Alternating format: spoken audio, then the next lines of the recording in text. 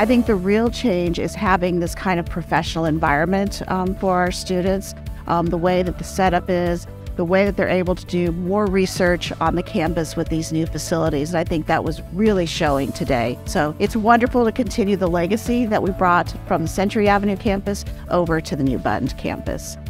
This is my capstone research project, and I was looking at the relationship between access to transit in New York City and the property values of residential properties in Brooklyn, the Bronx, and Queens, so the three outer boroughs of New York City.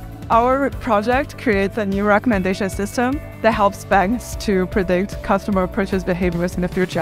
As I'm going to be a PhD student in economics, I think these kind of projects are always golden opportunities for me to hone my independent research skills, my presentation skills, and also to expand my toolkit.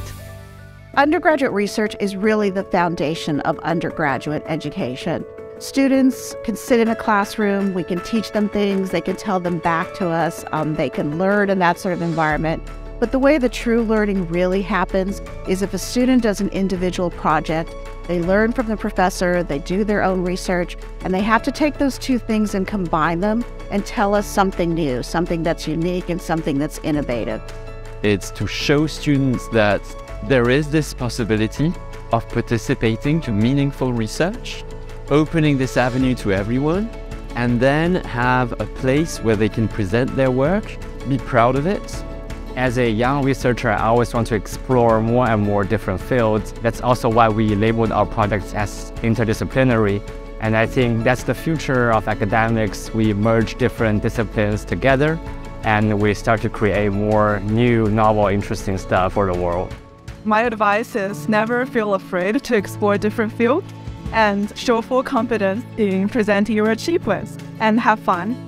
Time management is a very, very valuable skill, and a project like this, which lasted all semester but has a hard deadline, you need to manage your time very well. You need to know how long the research is going to take, how long the writing is going to take, how long the data analysis is going to take.